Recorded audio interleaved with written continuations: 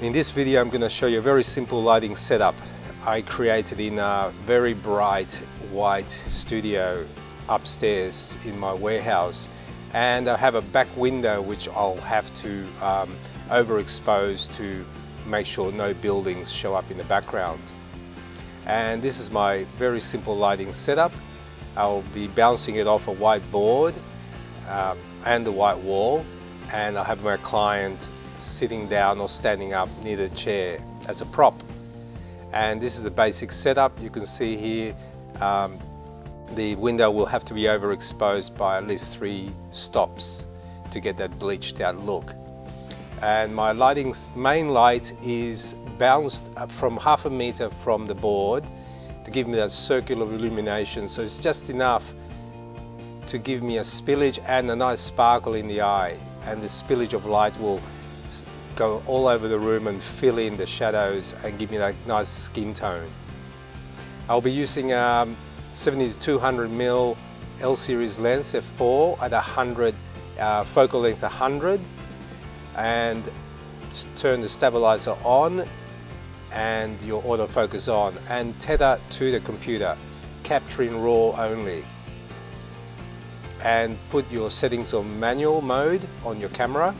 And these are my settings at ISO 250th, speed, shutter speed 100 at 6.3, and make sure you have your focus point on the eyes at all times. The most important thing to be in focus is the eyes.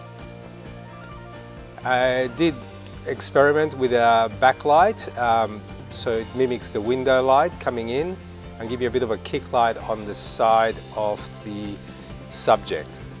As you can see, I'll show you a before and after, but make sure that the light doesn't spill onto the back wall and bleach it out. You want a little bit of grey so it shows that you are in a room, and you can see the difference here without bleaching the white wall. Very simple setup.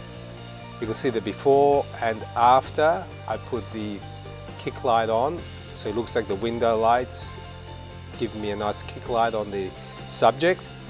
And I'm just starting the shoot now, and I'm just getting my client ready, and you can see the different shots. Make sure you keep the client moving and positioning the client on a different pose every time you take one shot. Just get them to move. Don't give them much time to think and feel uncomfortable. Just the more they move, the more variety you're going to get, and you're going to get a beautiful hero shot. So using the chair as a prop, you can get them to sit, stand, but keep them moving, giving you a different pose every couple of shots. Smiling, not smiling, and just try some with backlight, some without backlight, and see what lighting is better for your subject.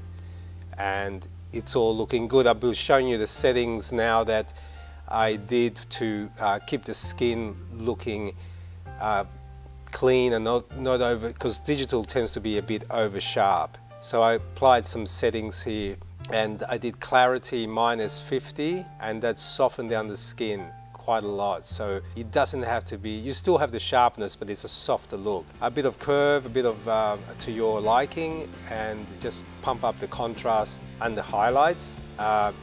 Fixed up my exposure to my liking. I did minus saturation about 30. And because the contrast does pump up the color, so be careful, get a nice natural look. And I just took a white balance off the white wall in the background. You can see here I applied all these settings to all of these shots. They all look good, hardly any retouching to be done. This is straight from the raw capture, and the client was very happy.